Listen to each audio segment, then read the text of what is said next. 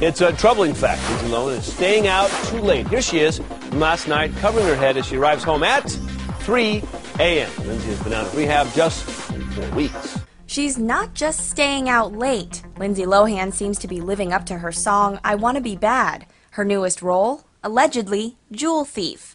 Lohan apparently dropped into an LA store with some friends and tried on a pricey necklace. Strangely enough, after she was seen on security cameras wearing the necklace, it was reported missing. Even fishier, while police were pursuing a warrant to search Lilo's home, one of her associates turned the jewelry into police. Of course, Lohan is denying that she ever had the necklace in question. TMZ also reports Lilo is enraged at the store owner for the allegations. Lindsay Lohan is firing back at a store owner who claims the actress stole a $2,500 necklace last month, telling friends, "It's bull. I don't have any necklace." Even though the necklace was returned, TMZ says that still doesn't solve the problem. The store can still press charges. And it seems the press has lost almost all sympathy for the Disney child star. Gossip blogs around the world are having a heyday with all of Lilo's latest shenanigans.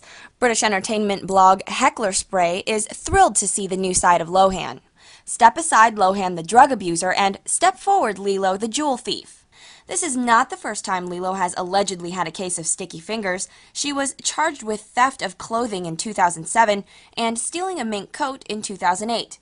Gossip blog Celeb Dirty Laundry says this is an all too familiar pattern. Why do I think this is just a tempest in a teapot and Lindsay will wiggle herself out of this as well? Could it be because Miss Lindsay has never had to take ownership for one single thing she's done in her life? There is always someone willing to buy the person off. Lilo is still on probation from her last jail and rehab stint and is also facing possible criminal charges for assaulting a Betty Ford worker in December. Her next court date is currently scheduled for February 25th.